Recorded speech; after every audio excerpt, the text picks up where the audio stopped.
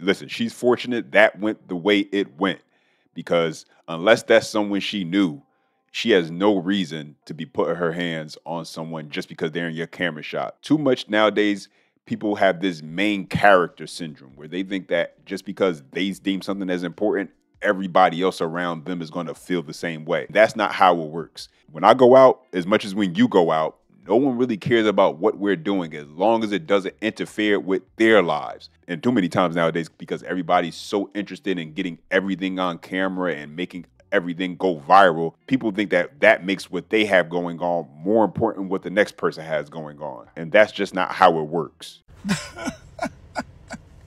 Ladies, I need for y'all to ease up off my boy Corey a little bit. It was Tia that initiated the divorce. Tia wanted to run to them streets. Corey walked into a bakery and got him a sugar cookie. Now, Corey Hardrick, Tia Moore's ex-husband, has started dating. Sources say his female friend is a young blonde lady from Caucasia Desitiaceus, which Tia is mixed too, lest y'all forgot.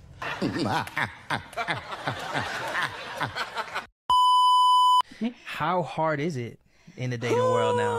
Oh my God! What is it like out there for a single woman? Shot of tequila? No.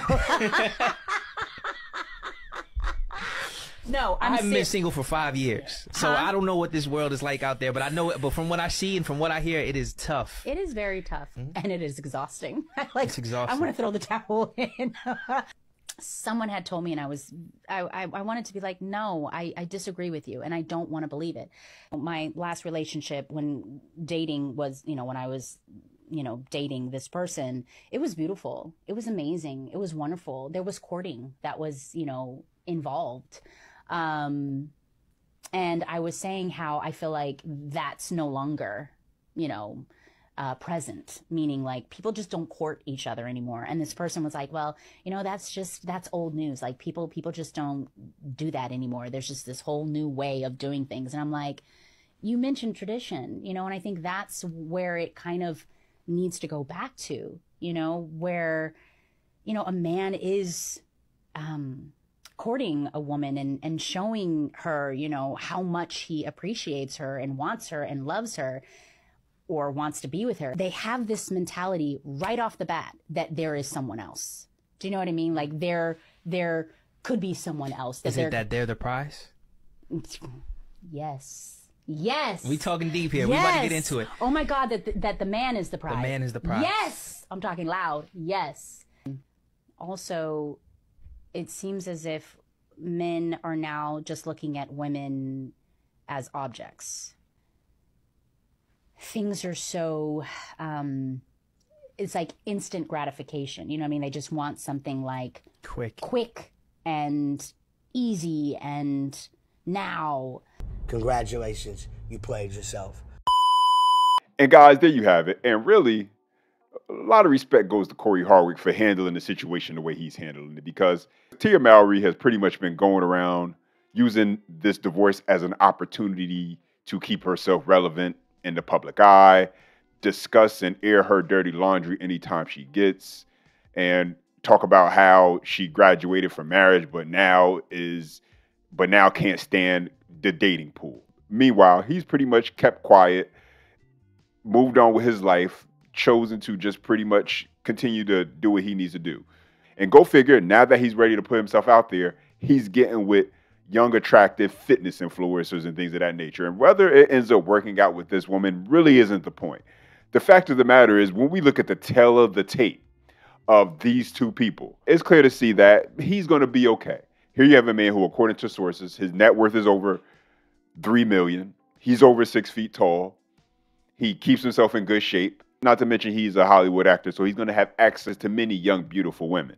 Versus Tia, who is 45 years old. She's 2 years older than him, actually. Her image, as far as coming out of this divorce, isn't really stellar right now. The type and the quality of men she's getting, if men are even serious about taking her serious, aren't going to be the caliber that she probably is looking for most of the time. She herself is worth more. Her net worth is somewhere around $4 million. So the chances that she's going to find a man even on the level of her ex-husband, even though she was out earning him, are slim to none, because men are watching this. Men see the way she handled this situation. And any man who has any sense is going to avoid her like the plague. If I can do for myself, what are you bringing to the table for me? If I have my job together, I have a car, I have a crib, I have a house, I have my own spending bread and stuff like that, the least you can do is just make sure that I'm okay in like aspects that I don't really ask for. If I'm asking without telling, I feel like that's the way to ask a man for money. I could get my nails done, I get my feet done, I get whatever I want for myself. But it's like, all right, besides knowledge, because a lot of men don't have that, what could you bring to the table for me to be like, all right, he's worth the time? Correction. A lot of men that she chooses to give her time and energy to don't have knowledge. At least that's how she feels about it. But even beyond that, this is why fathers are so important. When you can only quantify the value a man can bring by if he can pretty much just pay for your nails or pay for your hair, what he can do for you from a materialistic standpoint, you are a lost woman. And even more so, you are not made to be a wife. Should a man care about what his girl wears? Absolutely. What women want to do is solicit attention. So when you wear a promiscuous outfit like that, you are soliciting the attention of other males. No, definitely not. Like, no. I'm gonna wear what I want. Because he has no say on our lives. Like, we're gonna do what we want to do. What he wants. It's our lives. Yeah. Is your boyfriend here right now? Yeah, he's back there. Do you think you should have some say in what your girl wears when going out? You know what? I'm gonna say no to that. You know what? She does what she wants to. God, it smells like bitch in here. Oh, there's the bitch. If his girlfriend is not here, I'm telling you, there's a completely different answer to that question. That's all I know. You gotta let your girl trust your shit. You can't police that. She does her own thing. But if I'm not here, his answer would be different. You know the crazy thing about that entire question is the fact that, in general, men are pretty liberal today as far as what they're comfortable with their woman wearing, what they would be like, that's okay, I don't have a problem with that. Especially when you think about what was allowed, 10, 20, 30, 40, 50 years ago. And even more so when you compare it to other countries and cultures that just have different societal norms. Because in America, it's been an emphasis on making sure women's voices are heard. Men have been kind of programmed to make sure that they allow women to, be who they want to be. There's a lot of guys just out of fear of not being seen a certain way as they're oppressing women and holding them back. But even with all that, you have women who have this kind of mindset that don't even consider the man that they're in a relationship with, that they're supposed to actually care about and have genuine feelings for, because somehow if they actually take his opinion into thought, that's him oppressing her. The reality is a woman who cares about a man, who cares about his feelings, who actually considers what he's thinking and what he might have to say, she's going to go to him first. She's going to consider what he has to say above anybody else besides perhaps maybe what she was thinking, because that is supposed to be the person that she's trying to make sure she keeps her look up for. But what you can see happening sometimes is women who start to devalue that man's opinion because they start to get so used to what he thinks. And as a result, they'll start seeking validation outside of the relationship in order to boost their ego and reassure themselves about things they aren't so quite sure about on their own. All right, guys, we got to get to this clip. Jada Pinkett Smith back in the news, and for all the wrong reasons, and embarrassing Will again. And unfortunately for him, it seems like she's the woman who won't go away and just keeps on just dragging his name through the mud. And seems so crazy because it wasn't that long ago where, Will Smith was like, top actor. Men had a tremendous amount of respect for him and what he did as a rapper going into the film industry. And women found him attractive because he was smooth. He was a funny guy, at least on the television show. He had that. That's what his Hollywood image was. And to say that it's been tarnished would be putting it very lightly. But something I always tell you guys is that you have to know when to walk away. You can't be so caught up in a woman's beauty. You can't be so caught up in not losing that woman that you ignore red flags. And it seems that Jada's red flags were there very early on in the relationship. We had a run-in. Yeah, well, you tried. Yeah. You tried to put his wife in a lip lock. Yeah. Yeah. Yeah. I didn't find out that for 15 years because he never told me that. See, he came into the trailer and I was sitting down, right? He's standing over me like this. And he's like, I don't appreciate that, man. I don't appreciate that. And I'm like, well, what you talking about? I always know to play it off. Right. You know what I mean?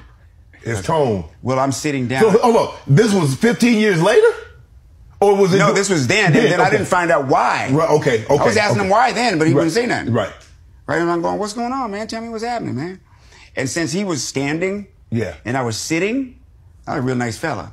I mean, that's about physics, right? Right. So I'm like, you know, oh, man, what's going on, man? I mean, hey, man. He's like, I don't appreciate that. You know what I'm saying? And Jada's going, Will, I'm saying, but, I mean, what's happening, man? Now, you tell me what's happening.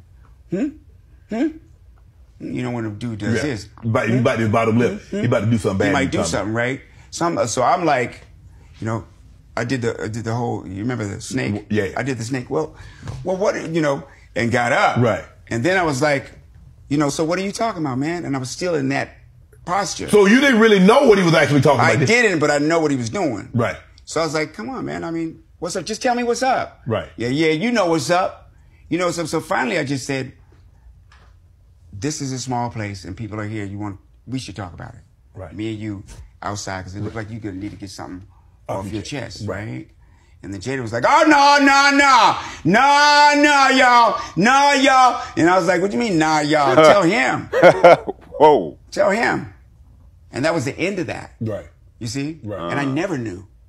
It wasn't until my book came out. Right. Years later. Damn. So Will been getting pretty much dogged out since the 90s. But the only reason I bring this up because who cares? This is this man's life. All the choices he has made has been as a grown man who has chose to deal with this woman in whatever capacity that he's chosen to do so. But the reason why I bring this up is to bring it back around to you guys. And this is why I say, and I've never been the type, and I hope that you guys have never been the type, to not pedestalize these celebrities. When you see things where people are talking about Jay and Beyonce goals or Will and Jada goals or whoever is the it couple at that time, to me that never made sense because you don't know what they're going through personally. These people who have absurd amounts of money also have publicists, also have marketing teams, also have people who can create an image of what they want the public to be able to see. Unfortunately, because of the rise of social media nowadays that have kind of give us more of a glimpse into people's personal lives, sometimes these celebrities have been caught putting their foot in their mouths and in doing so end up ruining that image that they had created. Anyway, guys, as always, questions, comments, thoughts, and feedback, go ahead and drop them down below. I appreciate every time you guys take the time to chime in, share your perspective. Don't forget, you can support this channel by hitting that like and subscribe button. And as always, until next time.